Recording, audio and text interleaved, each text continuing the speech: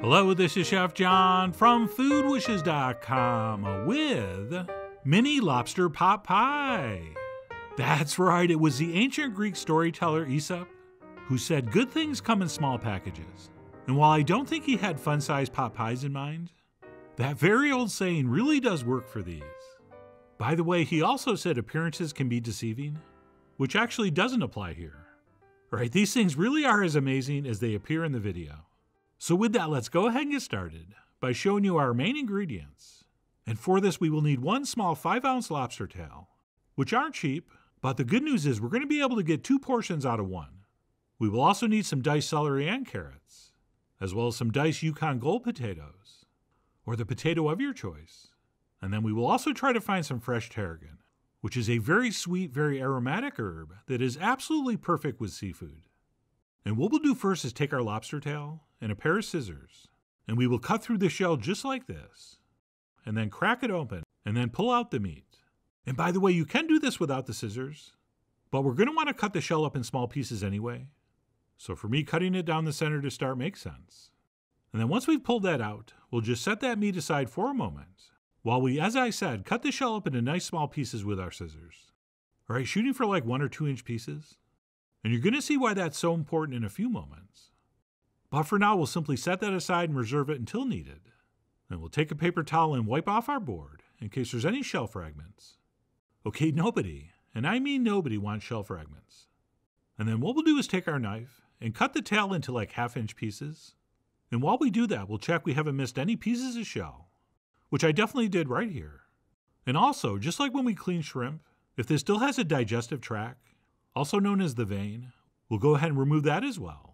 Although this one was clean, except for whatever that little brown spot was.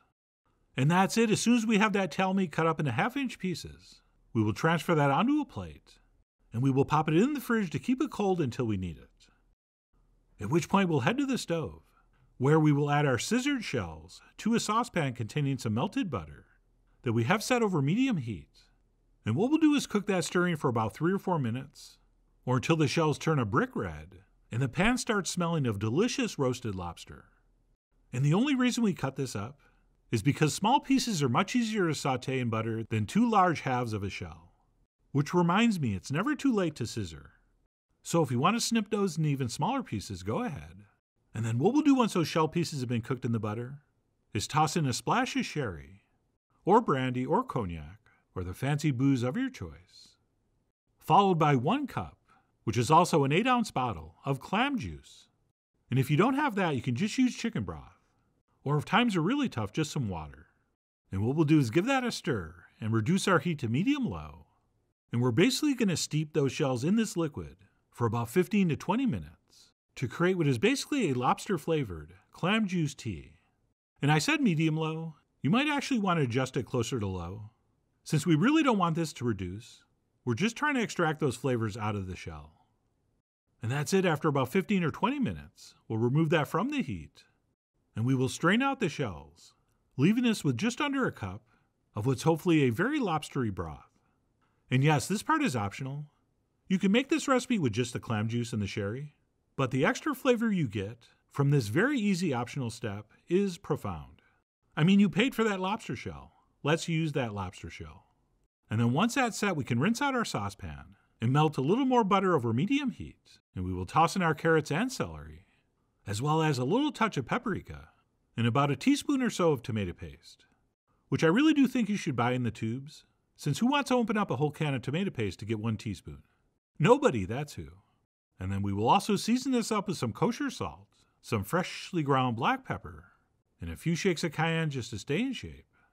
And then what we'll do is cook this stirring on medium for about 2 minutes, just to sort of toast that tomato paste and wake up that paprika.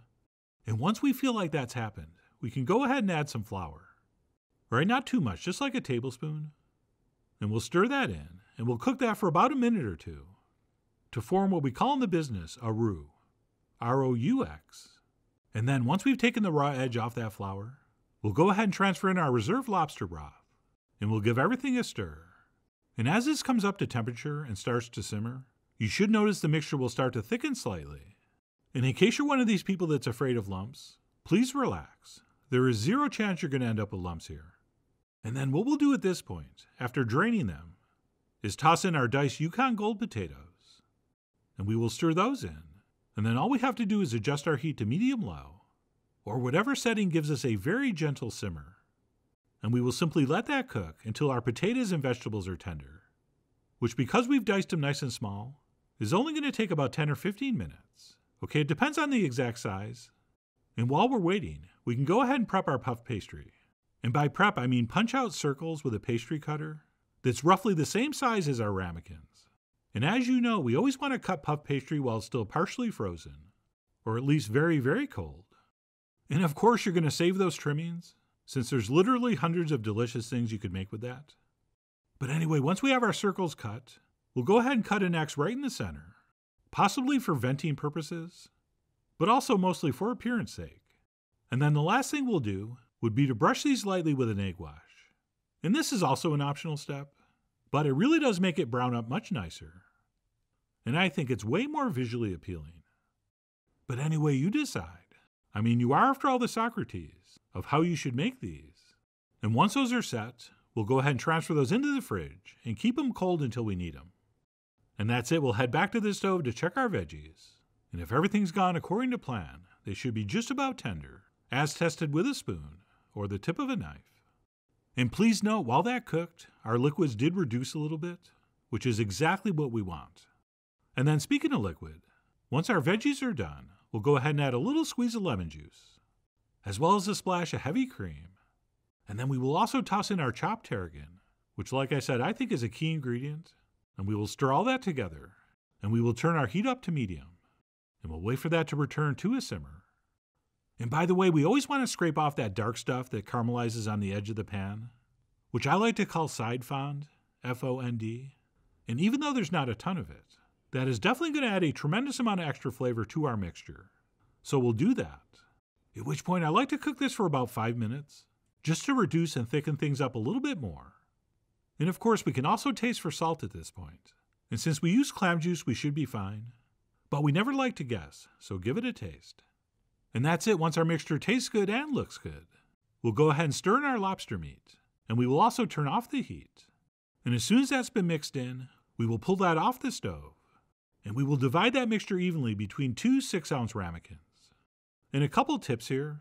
Make sure you try to divide that lobster meat evenly between the 2 portions. And also, if you can, try to get it all in the ramekin and not on the pan.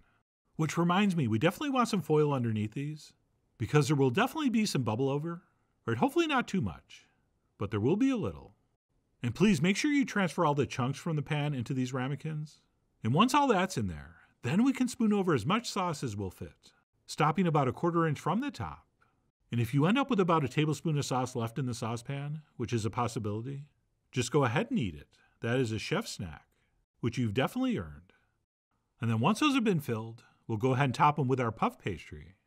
But before I do, I like to push my finger through that X we cut, just to sort of open that up a little bit. And if it's a little bigger or a little smaller than the ramekin, that's no big deal. All right, puff pastry has a mind of its own, and it never cooks up perfectly uniformly in something like this, but that's fine. The randomness is all part of the show. And yes, we do want the egg wash side up, which sounds obvious, but you would be surprised. And that's it. Once those have been topped with our puff pastry, they are now ready to transfer into the center, or the upper center, of a 425-degree oven for about 20 minutes or so, or until they're bubbling and that puff pastry is beautifully browned. And then we should probably let these rest for at least 5 minutes before we serve them, if only because they're going to be way too hot to taste and enjoy.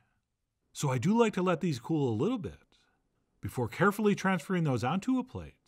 And of course, warning all our guests those ramekins are super hot. And even though that looks spectacular as is, if we want to dress it up a little bit, we could garnish with a sprig of tarragon, which looks nice and smells great, and is a nice touch if you have to take some contractually obligated pictures.